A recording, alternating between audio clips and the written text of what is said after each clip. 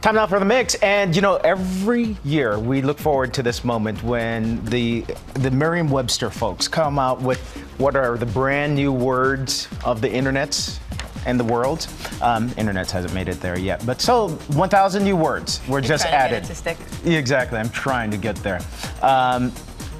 Among them, throw shade. Do you know what that means?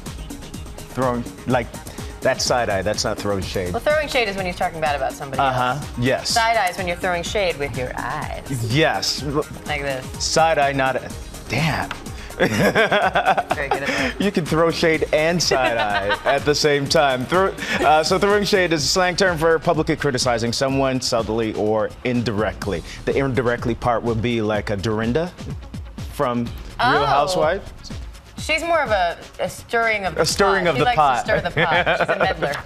Okay. First world problems. That's when Diane goes to the Burger King near her and, you know, the fries aren't warm. When the onion rings aren't hot enough for me. It is a problem. It is. And yowza. The exclamation finally makes a cut. Originally spelled yowza, S-A-A, and S-A-H. Was used to catchphrase by radio personality Ben Burney in the 1930s. I would love to see one of these words make it into the spelling bee. Oh my God.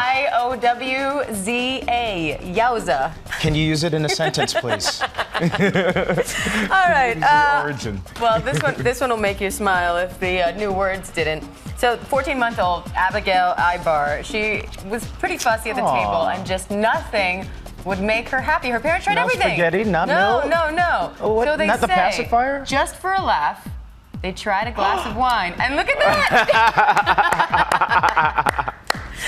They say apparently it's the only thing that would make Abigail smile. The video has gone viral, 20 million views, 500,000 shares. Mom and Dad say calm down for anybody who didn't just find this hilarious. They say they have not given alcohol to their children. They'll give it in a couple of years. No, just kidding. So for people who are loving Lego, they can get their Lego-inspired burgers in the Philippines. There is a brick burger that has been built there in this Philippines Lego-themed fast food joint. They have They have Can you stack them all together into one giant burger? Experience, yeah, exactly.